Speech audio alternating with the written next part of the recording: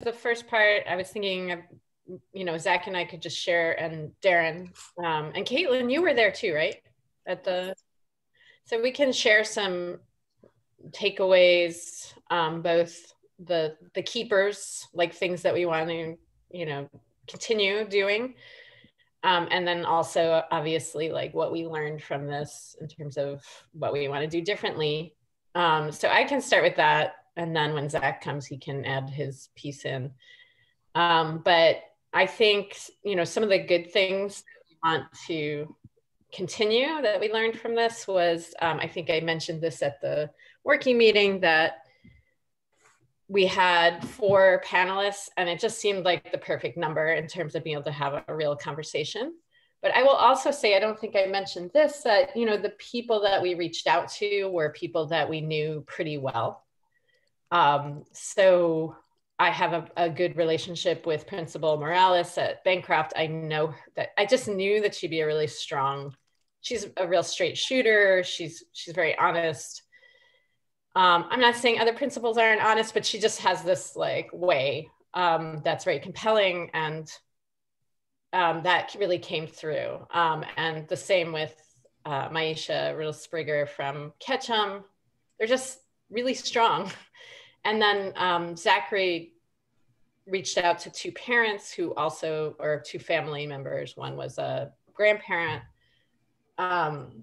And all of them just had, different perspectives, but really strong and personal and willing to get in there, so that worked out really well. And I would, encourage us to try to consistently choose panelists who we at least have some insight into, how they would be, both in terms of the content and also how they present, really strong speakers. Yeah, I think, sorry, Emily, I think you're absolutely right on that. I mean, I think picking people who we know will be good panelists is definitely a plus. I think on the opposite side, if we do, want to use this as a tool to expand our reach, we're going to have to go to folks that we're not as familiar with. But I think we can counter that by doing some of that prep work ahead of time and getting them, that type of thing. So I just wanted to plus one on you on what you were saying. Yeah, no, and I agree. I was going to get to actually one thing, which is that I think one of the panelists actually mentioned this when we spoke with them beforehand. So there's 2 things. One is like, oh, I know what it was. So one idea that we had originally was to see if there were like parent principal pairs that would be good to talk about the same school, right? Because that would be interesting kind of to have both perspectives on it, or to have them talk as a team, kind of like, how did you do this as a parent? How did you do this as a principal? Build strong parent school relationships.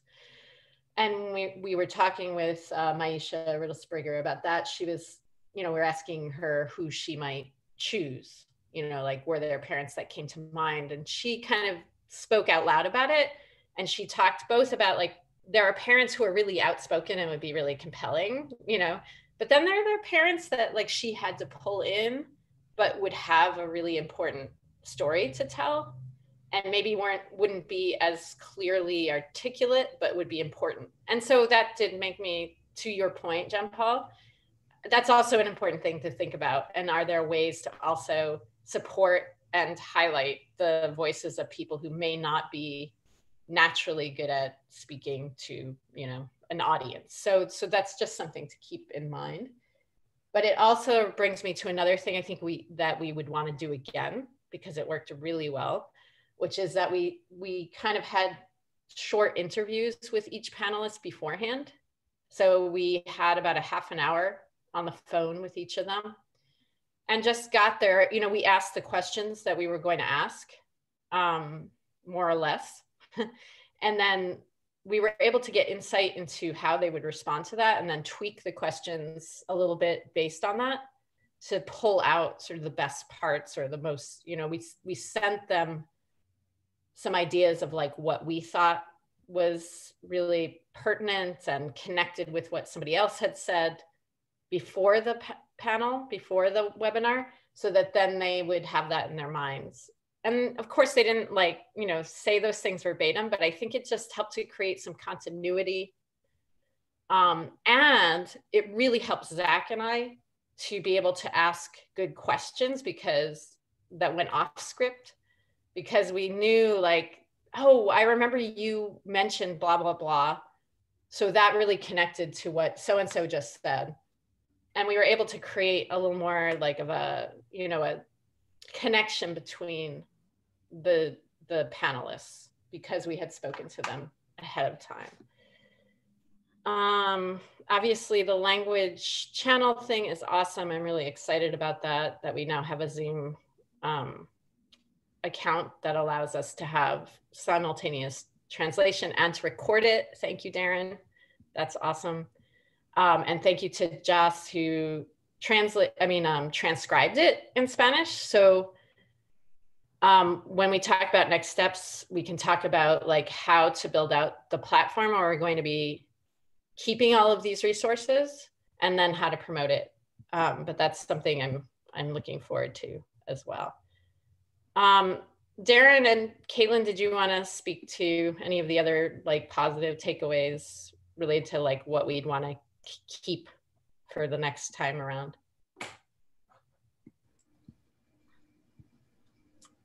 I'd like to add a lot of the positive of the attendees that did show up. I did receive a lot of positive feedback that I believe I shared out with the committee. If not, I can make sure to share that out. That'd be great to see. Yeah, so a lot of positive feedback, a few follow-up questions on more about the schools, if they are charter or not, and so I can share that out.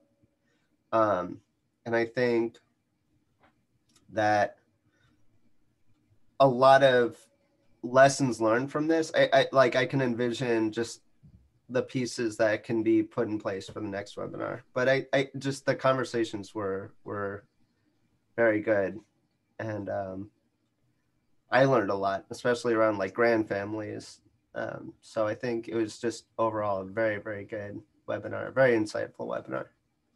Yeah, and you know, I mean, there was a lot of content that takeaways, but I will leave that to you guys. You can watch the videos now. And thank you, Darren, and staff, if you also worked on that, for breaking it up into little sections. I think that's really helpful, actually, to be able to watch it in, you know, these little chunks. I just watched a couple of them and it was good.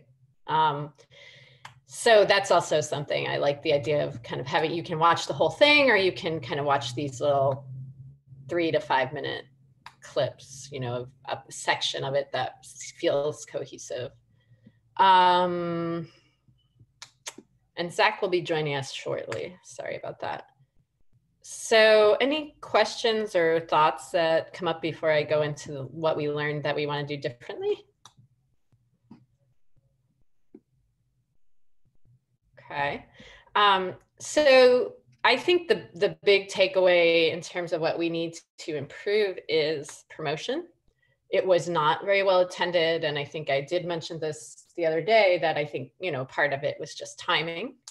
You know, there's just so much going on. It's amazing that we even had anyone.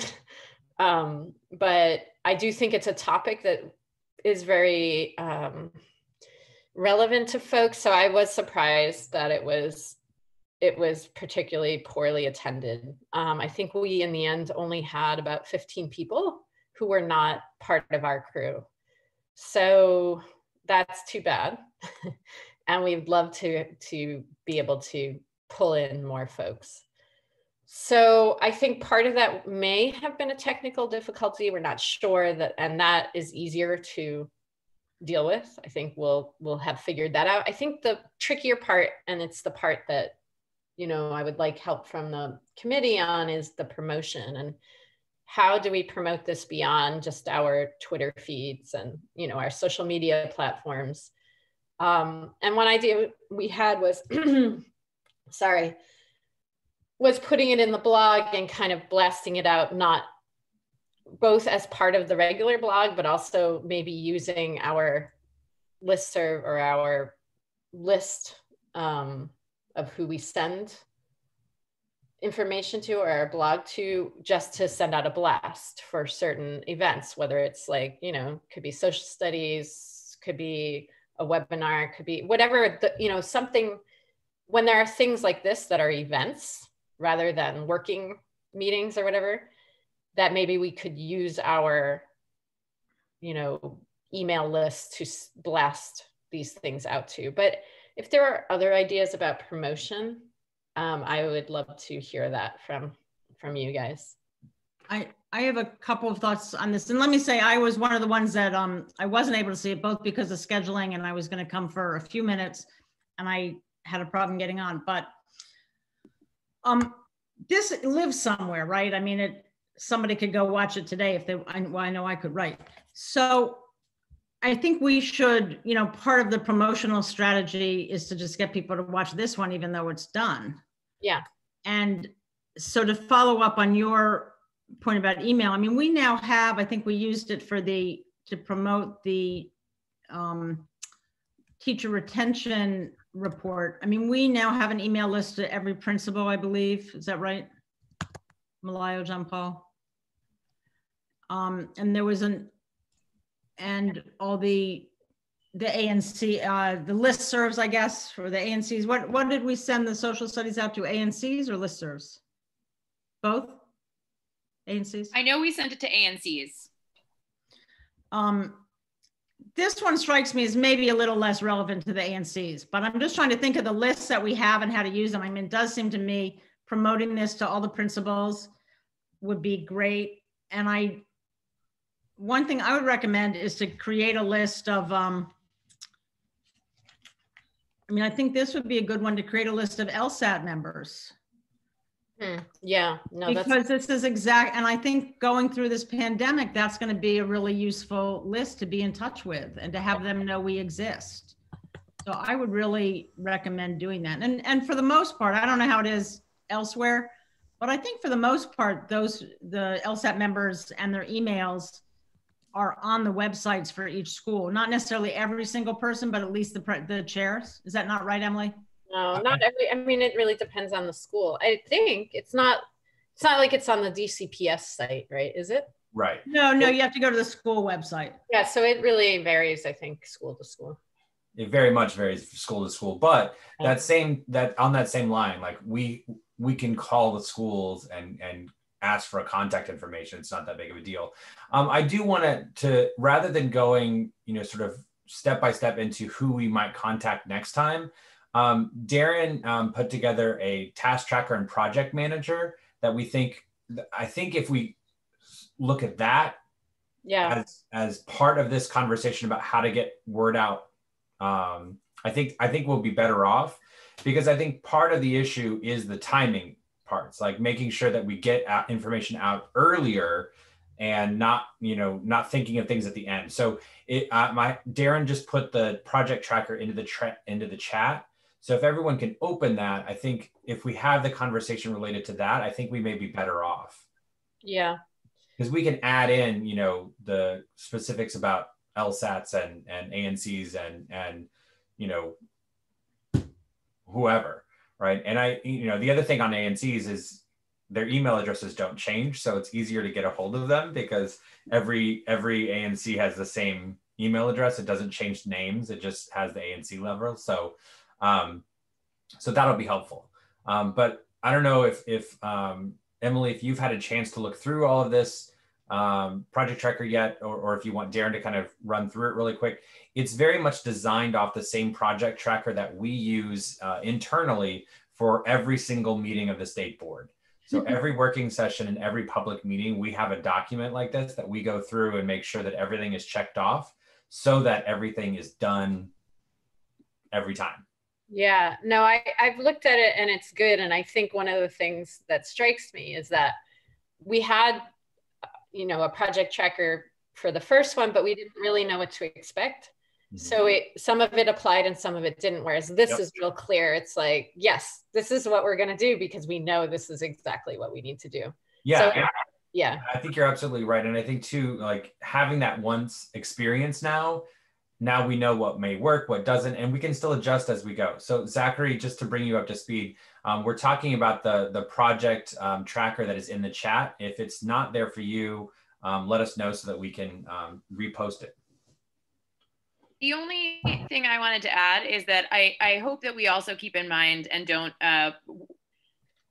forget that this particular webinar also came the week of early voting in the middle of the reopen. And so like, don't beat yourself up too much over the fact that you were competing with more things than one could ever have anticipated. Oh, I know. No, it was wild. It was truly wild. And to be honest, I am kind of amazed that we were able to get principals to participate during that time. But that's why I really think really pushing to get this out, so, now is really, really important, along with why you should watch it, because a lot of people didn't, and it's very timely. I think that's right. I think that's a good segue to proposing the date for the next one. As you can see on here, it's kind of small, but it says 6 weeks out is when we agree on a topic. So 6 weeks out would be early December for us. And I think what makes the most sense given holidays and everything else would maybe be December 9th, if we're keeping the Wednesday as our, day that we do this. So I'm proposing December 9th as our next webinar. And then I like Ruth's idea about, having targeted lists. We did talk about that, Darren, Zach, and I think that makes sense. And then obviously, depending on the topic, we could target specific organizations and agencies that are, relevant to that topic or would find that topic relevant. So, and obviously timing is very important. Yeah, John Paul. Can I ask potentially for us to try to do it on December 10th? December 8th is a social studies committee meeting, the advisory committee. And then on the 10th, we already have the social studies committee meeting and the research committee meeting. So I just overload the staff in trying to promote all of these things at the same time, because I don't want to diffuse the efforts that we're doing. But I think having it in sequence could be helpful because we can plug all of the things in all of the communications that we're going out. That works for me. That's fine. Wait, so I'm lost. So John Paul, you're saying you don't want it on the 9th? You want it on what day? The 10th. So then we have 3 straight meetings on the 10th? No, the social studies and the research are on the 9th. Yeah. Oh, I see what you're saying. Okay, I got it. Sorry. That's fine. That's the last CISAC meeting. So we'll be out of the schedule of complications after December 8th. Okay. Sounds good. All right. So the 10th, but the important part of that is that it gives us time. It means we're on schedule, which is exciting. So, and I don't think there's what's nice about this is like, we haven't set a precedent that we're doing this every month. This could be every other month situation, or we may decide in the new year that we have this down and we can do it every month. We can decide, but I think for now it makes sense to do it in December. And then, is there anything else about this? I don't think so. So unless there's any other thoughts or questions about takeaways and timing, I would move on to proposed topics. Can I? Oh, I'm sorry. Go ahead, Ruth, and then Darren. So let me just say, I still haven't been able to look at it. And so maybe this is just redundant if most people have looked at it. But if you were to, name like 5 substantive takeaways, like as a principal, as a teacher, as a parent, what I would have learned, what would you? The content, you mean? Yeah. So I think one of the big takeaways was that both the principals and the families talked about how the schools already had built up strong family school relationships, that trust had been built. And so when they had to pivot, that they were able to build on that. And I think a big takeaway for schools on that is just that it should be a priority. I think that's kind of obvious, but it was the way they framed it was really important and clear. Like, actually, one of the principals who couldn't make it, but who we interviewed from West, was talking about how before the pandemic, so just backing up for a sec, each of them we didn't plan this, but each of them had worked with an outside organization, and each of them had worked with a different outside organization around family engagement. So West has worked with Teaching for Change, and Teaching for Change does principal chats.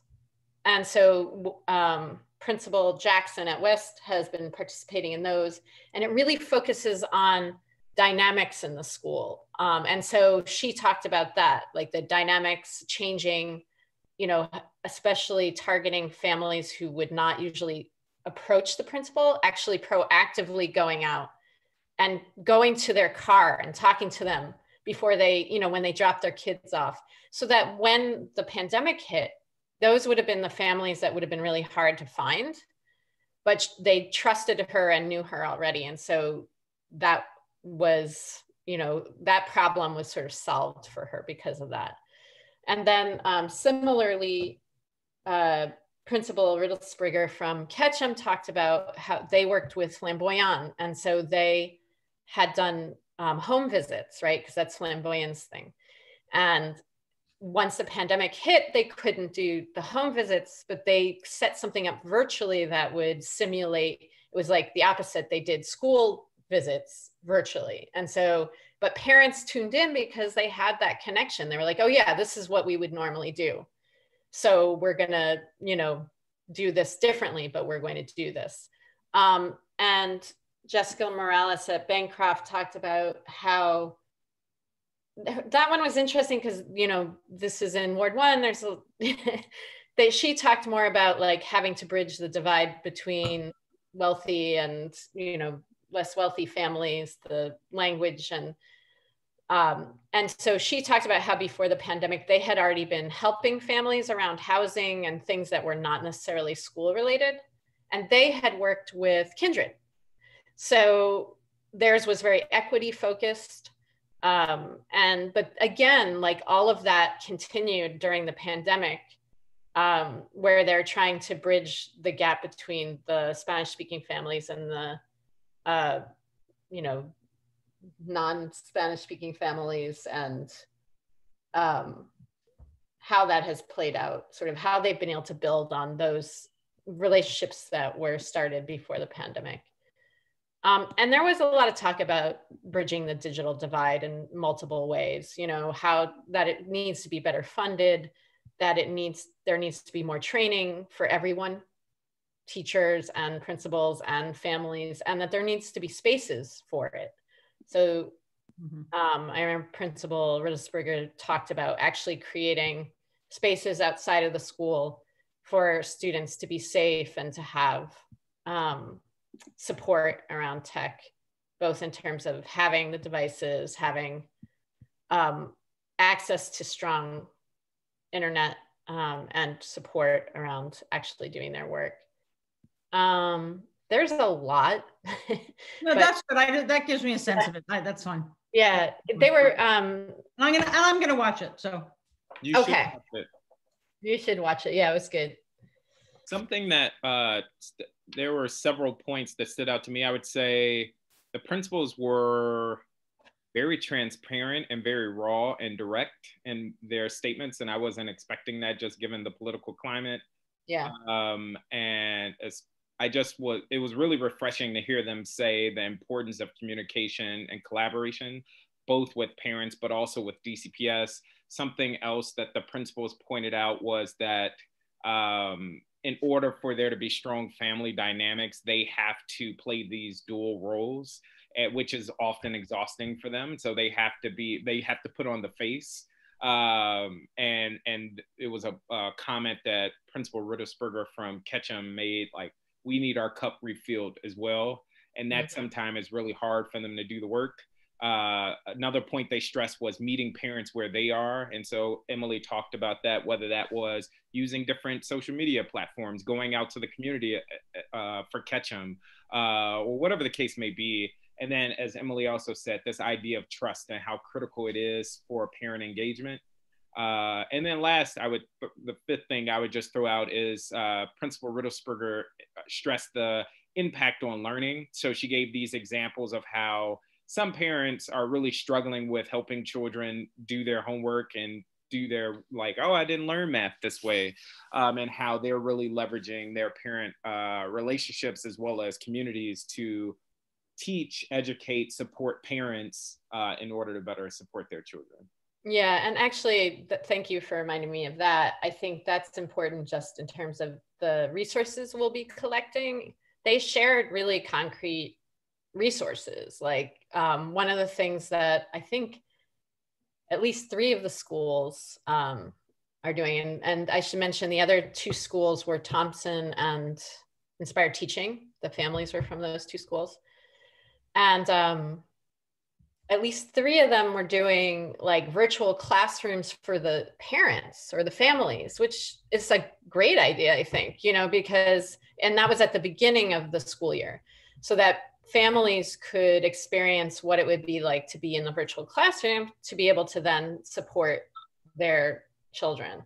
But also there were some really concrete, like good digital tools to use that they shared, and how that was used and with whom. And so I think those are things that will be really helpful to share on the platform that we create.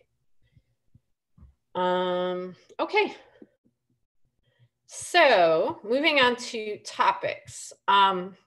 One, I'm just going to throw out some ideas, but I would love to hear more ideas and your thoughts on the ones that I am sharing. And Zach and Darren, let me know if I've forgotten anything we talked about. But I think reopening is really on everybody's mind right now and should be, because we want it to roll out much more smoothly and smartly. I know that's not a word. Next time, if it does at all. So, you know, one thought is to have the topic be something about reopening with, and this is going to Jessica's way of framing it. I liked this the other day, of keeping students at the center in the reopening, and what that would look like. And I think that could include panelists who are talking about, you know, things that they are doing that they see really center student learning and student well-being. So that could include, for instance, you know, again, I can't speak highly enough of what I saw at BRIA. It was really amazing. And I could see that children and teachers were excited to be there and thriving. Like you could see it, you know, and they are doing that with very little outside support. They didn't get a huge grant or anything. So that would be interesting. I'm very curious to learn more about what's happening at Langley. They have like a urban orchard. They're working with Serenity Rain, who is one of our panelists at the last public meeting. She's with Food Prints. I don't know how strong that is or where they are in the process, but that's just something we might want to explore. And then looking at other, like there are schools that are doing small in-person hubs like Cardozo and Czech. Again, I don't know, like they're young, they're just starting up, but it would be interesting to sort of look at those, explore how they're going, and see if, you know, those are the kinds of initiatives that we'd like to highlight, so that, you know, other schools can learn from it, and hopefully our system leaders could learn from it as well. So that's one idea, is reopening with a student-centered reopening, something like that. Something we had talked about before was focusing on SEL. And there are definitely some school communities that focused on that before and are continuing to, so it'd be interesting to sort of look at that pivot. And that could include also looking at connected school partners and how that has shifted to accommodate this new reality. On SEL, it would also be a really good flow from our November public meeting, since we're going to be talking about reopening an SEL there. Okay. So that I thought we're talking mainly about special ed. Right. So, okay. Yeah. Say more, John Paul. So we're talking about special ed. Am I misunderstanding the acronym of SEL? Yeah, that's social emotional. Right. So, but there's also a pretty strong component, right, of the special education about being in schools and understanding what school communities can give to those types of students. And then what my thought was that the SEL piece of it can also then be applied through all of our students about whether or not they need to be in schools for that type of learning. But I think SEL would be a really interesting topic, especially since by that point we'll have almost 2 full quarters of education in this sort of potential virtual space. Yeah, I think special ed would deserve its own webinar. And I feel like every topic is really pressing. So it's hard to know what to put first, right? Like SPED is pressing, but I would argue that maybe since we are focusing on it at our November meeting, that maybe it would be good to focus on something else at the webinar so that we can, I don't know. So thoughts, those are my thoughts on it.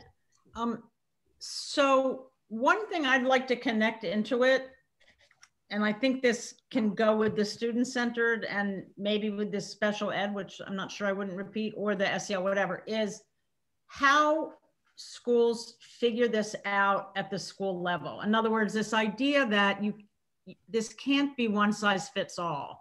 You have to have some connection between what do families at your school need? What can your school provide in terms of all kinds of resources, whether it's facilities or staff, and to some extent, what more do you need in order to provide that, which gets to the equity piece. But to get people to talk about, and so these examples of schools that have done it, I think is great, and to also ask them how they came up with it, right? Where did the conversation start? What were the needs of what did families say, or what did staff say? I mean, my guess is staff probably starts by saying, wow, these 5 kids are our most needy kids in terms of the being in person. So let's do this or that. But how did they do it? Yeah, no, that's a good point. How did they assess the needs first, and then what did they do about it? And respond differently because they're different schools. I mean, I think if we could develop that theme and start to get people to think that way while meeting sort of principles of consistency and equity, and that would really help the conversation. And I think that's definitely one of the things that the connected schools or community schools could be really helpful in talking about. Because I mean, that is their model, right? Is to do a needs assessment and then provide the services for that. And I think there's some really great examples across the city. The next meeting of the Community Schools Advisory Group that I chair is on November 18th. And I can certainly talk with them then about, some potentials about who might be a good panelist if we want to go in that type of route about what a community school means, how does it help, and what are some examples here in the city that would be good. I mean, I can think of 15 off the top of my head that I think would be excellent. So yeah, great. Jessica, I saw you. Yeah. I just wanted to insert, because I got to go on one of the walkthroughs yesterday, and I heard some things that I think are important. I hope to tweet this out, but I've been in meetings literally since 10 a.m. yesterday morning, except for when I was sleeping. So I walked through Maury and heard 3 things that I just think are interesting in this conversation, but also to our conversation around the reopening more generally. One is the building union rep who came on the walkthrough was delightful to talk with, and she noted 2 things. One, that the teachers are not excited about outdoor learning. That in general, that is something that the teachers have not been as receptive to, and that in particular, the teachers at Maury were not interested in. Wait, was she saying in other schools too, though, that she had? Indeed. Okay. She said that in general, like the union's position was not that they wanted to push outdoor learning because it was something. Yeah, I've gotten that from the union, that they're not. Yeah, that the teachers, the membership was not excited about it. So individual members might be interested, but that this wasn't a collective position they would take. Right. Second was that at Maury in particular, when they made offers for seats, and because they have so few at-risk kids, they made offers to lots of students. They had about half of the students they offered in-person seats accept them. but they weren't able to offer any pre-K in person because staffing. They had no staff who would volunteer to come back for pre-K. And so they had no ability to offer pre-K in-person seats, which is one of the greatest demands I'm understanding from parents, is getting pre-K back in person. So that's just another thing to be thinking about in the school by school setup, that it's not just what the school thinks is best for their community, but also how are they managing this? And I will say the principal at Morey is wonderful and was very diplomatic and very careful to note how complex this is and not, not overstep any statements that she made about this. But she did note that they couldn't offer pre-K seats because there was no staff to staff those classrooms. And then the last thing was the situation around what other kind of customization would be available, because they talked about things like doing mixed grade classrooms, but they're only allowed to do that one grade next to one another. So they could do pre-K and K or K and 1, but they couldn't do a K to 2 mixed setup. And that's DCPS saying that? That's how it sounds. So it might just be interesting. And I bring that up only because there is a school within DCPS, Capitol Hill Montessori at Logan, that already has mixed age classrooms that go beyond one grade next to each other. Right. But it's a Montessori setup, right? So at any rate, those are just things that I thought might be informative here, but also ways to see if there are schools that are responding creatively to that or have figured out negotiable workarounds that might be of interest. Yeah, no, I think that actually dovetails well with what Ruth was saying and kind of what I had in mind, which is, what is the reality, right? Like, if you are this, obviously whatever reopening plan we're going to come up with is going to have to take all of these incredible complications into account. And I think that was the big problem, one of them, with the last plan, is that it was just too broad a stroke, right? We're just going to do this. And I think the realities that you're bringing up, Jessica, are just probably 3 of 1,000, right? Or more. So I think it would be very interesting to hear from actual school communities. I think the questions that Ruth asked would get at that partially, right? Like, we could come up with more, but just like, how did you assess like what the needs are? And then what do you actually have? Like, what's your capacity? What are the complications and obstacles that you're facing to, once you find out that it's mainly pre-K, we all knew that, And then to be able to say, and what we came up with was, hey, let's do a Montessori type, that you sort of get people to sort of think about how can you and then accommodate the needs and the realities. Right. No, I like it. I think that all makes a lot of sense. Easier said than organizing, but the concept. One other thing I'll just note that was, it was tough to hear. And I know we're recording this, so I'll be careful in how I put it. A member of the janitorial staff on the walkthrough made comments after the walkthrough about how it was their feeling that people didn't trust them to keep a clean school and didn't trust them to keep up with the expectations. And their interpretation was the many questions asked by folks on the walkthrough around soap and cleanliness and sanitizing made this janitor feel pretty crappy. So just something to keep in mind, that like, in addition to the complexities of the logistics, there's also the complexities of how people are perceiving questions asked as indictments or criticisms of their role, and attending to that. So if you all hear any more about that, like, that really, it was tough. It was tough to hear that person feel that way.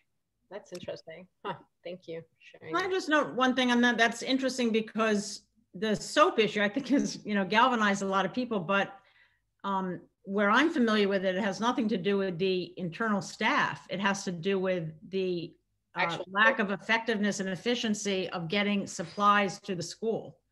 So that's interesting that there it was taken to be a personal jab at the staff, because that's never how I've heard it, actually. But which is not, I mean, it may be different in different places. Who's Jake? I believe it will be a member of the public who's joining the meeting. Oh, hi. Hi, Jake. Zach, did you put this note in the chat about this conversation, or am I just seeing it late? It was two separate thoughts. One, I was just wondering if principals would feel safe to talk about plans that may be in motion, especially as DCPS hasn't formally made an announcement. And then I was echoing what Ruth was just saying, that I could see how someone in-house would feel that way, but more of the complaints I've heard from Ward 5 have been like repairs have not been completed or bathrooms are not up to speed, like running water type things. Okay. To the point about principals feeling safe, like, do we, like, yeah, my thought would be, are we thinking principals would just come out and discuss? Yeah, I guess I'm trying to square how they're going to discuss a plan that hasn't been formally announced to bring. Oh, I was thinking, so, I mean, one thing that came to mind when Jessica and Ruth were talking about, you know, how this could possibly be framed is that something that strikes me, for instance, about some of the schools we could invite, like Man from Ward 3 and Check and Cardozo from my ward, as I mentioned. I can't remember who else. Oh, Van Ness. I don't know if Van Ness participated in this, but they all, the first three participated in the invitation. Oh, Bancroft is another one. They do a Saturday Academy.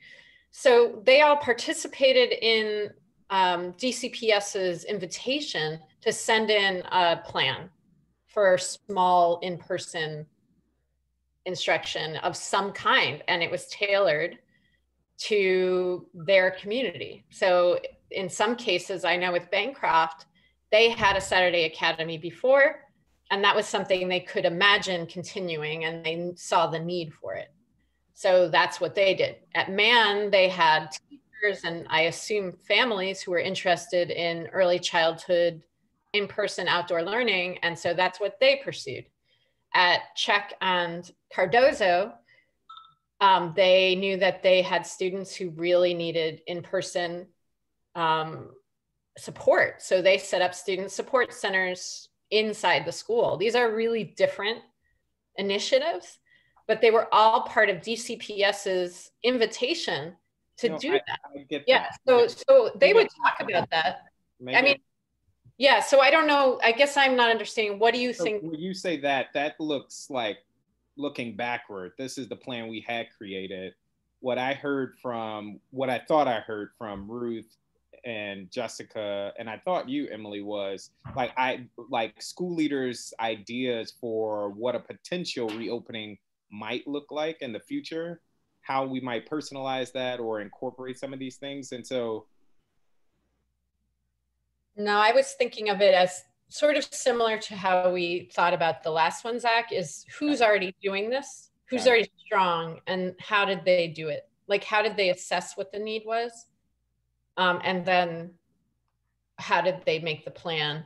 And, you know, to be honest, the reopening plan was going to disrupt every single one of those that I just mentioned. But now that it's been postponed, I don't know about Man, but I know in my ward, those initiatives are going forward.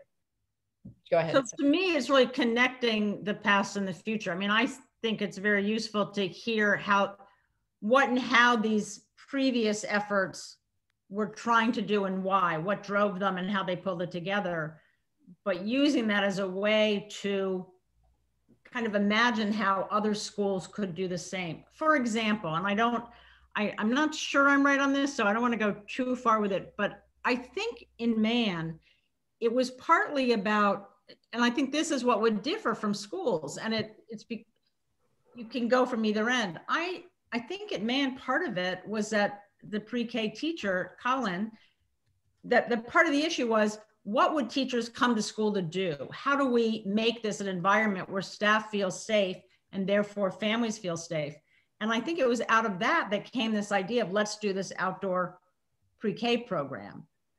So you can get at these issues from both directions. You can ask families, what do you most need, and figure out how to solve it. You can also ask teachers who have their own sense of what they can do and what teachers need, and they can propose it.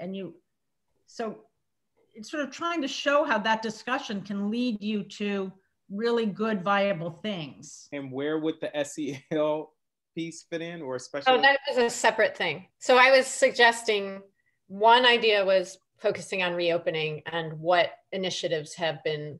Got it. Separate.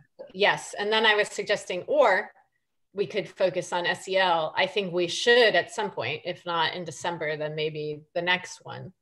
And then John Paul brought up the fact that, yeah, we're going to have this panel on SPED. That's always like a perennial, fire, right? Like we should be attending to. So I don't know. I think they're all kind of fires. I would argue though that we seem to be energized around this idea. We have, developed it a little bit already. And also reopening is immediate, like it really is right now. So I would propose that that's what we do in December. But I think the only thing that gives me pause is I fear that it's going to be a lot of the same. And same. I don't like the discussion, like the web. So the first one, I think what was in part rich about it was we were hearing a positive spin on often negative topics, like how are parents and schools working together in a positive way. And we were gaining insights. I just fear talking about reopening with schools who've already done it based on plans that have already been submitted. Given the ambiguity, we're going to get a lot of the same. And I would actually lean more towards the conversations around special education, because I think that is something equally top of mind, but we can genuinely gain some insights about what's working, what's not working, where can we tweak, etc. I'm willing to go with the majority, but I guess that's what's given me pause on the reopening conversation. John Paul, is this related directly? Because I just wanted to push Zach a little bit on, I guess I don't quite understand what you mean still about more of the same, because I think what would be similar is that it's a positive spin, because it's like these schools have this up and running and this is what's possible. It also, I think what's important about it is it's a message, if system leaders tune in or see it at some point or get a message from it, is you did this. They invited schools to do this. This was the right move, I think, or maybe not. I mean, maybe that's what we'll learn, but it seems to me that that's sort of the message, is like schools took this invitation and maybe this is the way.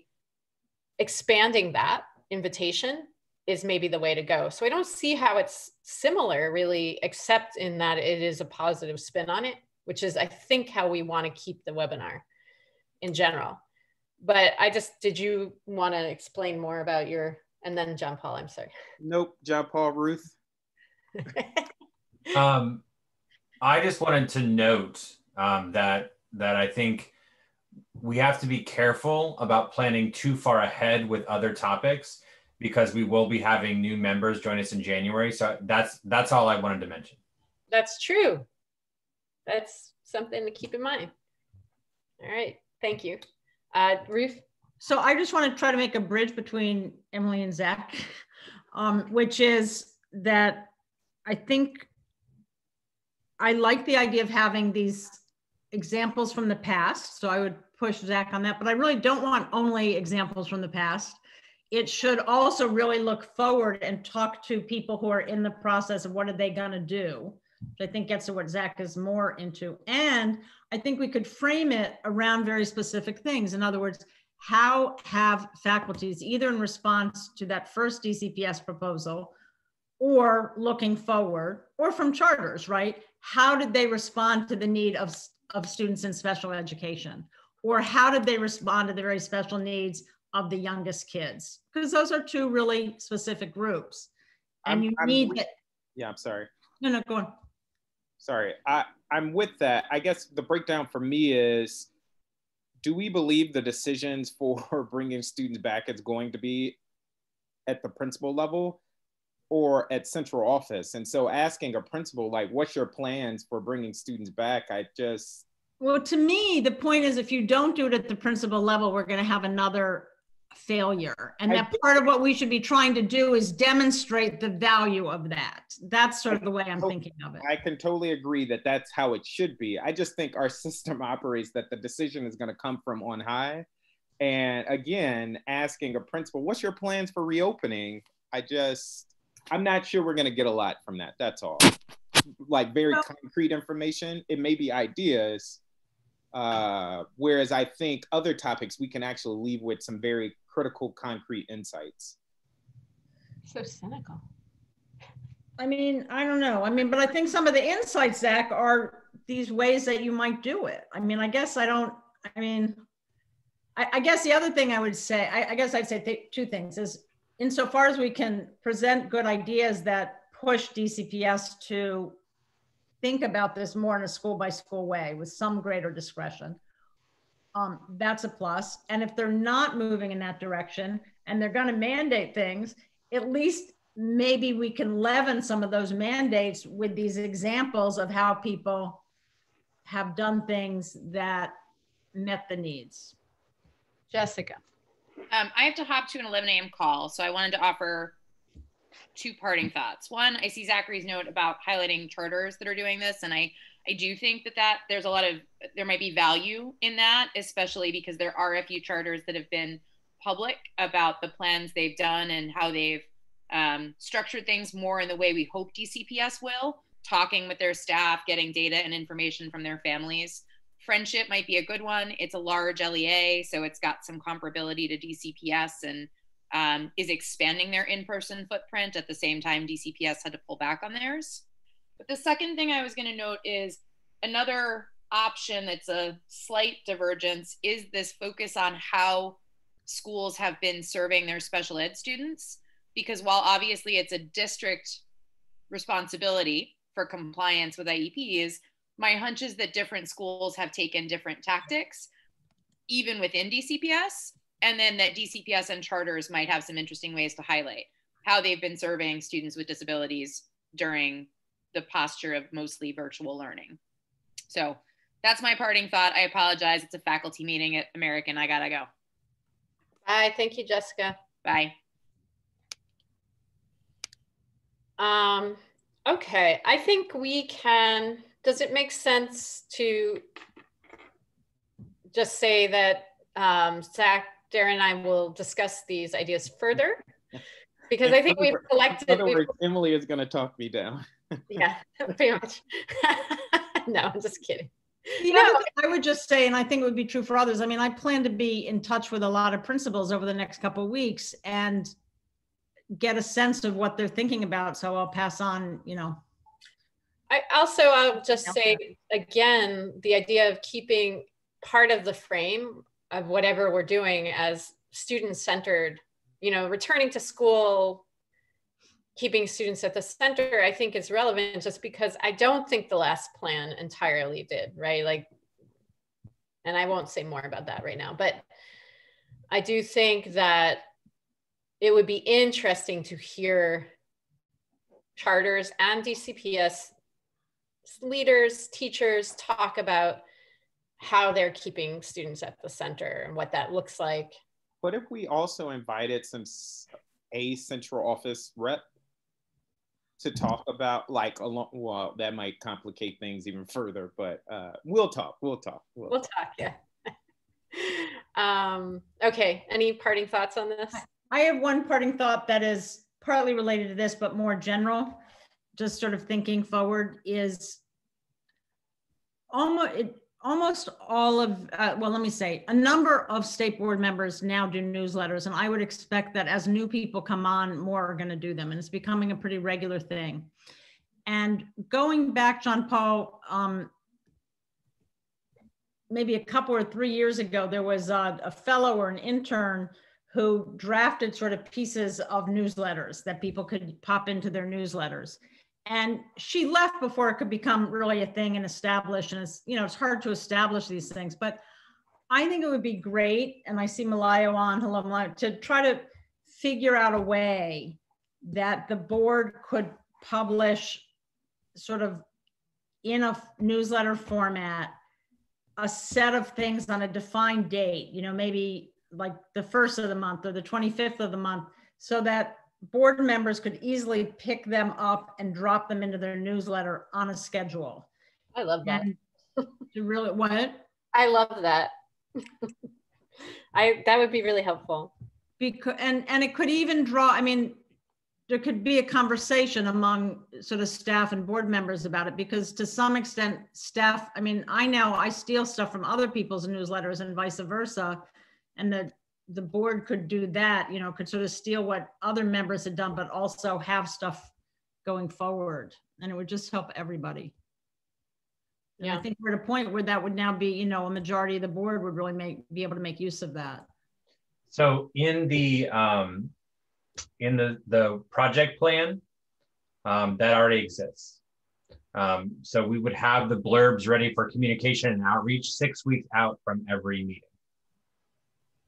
We're on it. For the webinar, you mean? But yeah, for the webinars and for the things that we're doing. You know, we do have the Google Sheets with all the Google folder with the marketing materials and those types of things that can certainly be dropped in, and we can do you know, little paragraphs or blurbs or whatever that for newsletters for certain. I mean, I know we tried something like this, Jean-Paul, but to sort of send that thing out, you know, that if there's a basket of stuff that's on a Google Drive somewhere, to send that out to all the members on a, you know, well, I mean, once a week, every 2 weeks. So yes, we can, but I think it's also part of the responsibility then for board members to remember to check it if they're writing a newsletter, to know that there's things available in there. So we can send it out, but you know, sometimes you know, I can't ever find anything on that. So, okay. Anyway, it's a matter of trying to get it done, you know, get it connected and figuring out how to make that work. That's really the point. And maybe it's not to send it out, but figuring out how to take advantage of how to take advantage of the newsletters that exist to make this happen. So that's all. Okay. Okay, I think we're ready to wrap up, because actually Zach, Darren, and I have a meeting scheduled for Monday, and we are going to talk through some of the things that we discussed today and try to settle on the topic, and we will get back to the committee next week, hopefully by end of day Monday, so that we can be on schedule for our December 10th webinar. And then we'll share any tasks. I think the main tasks for any committee members will really just be around promoting. So, because at this point, I think the webinar, we have most of the steps down, and it's really staff that makes it happen. Thank you, staff. You can also rotate facilitation.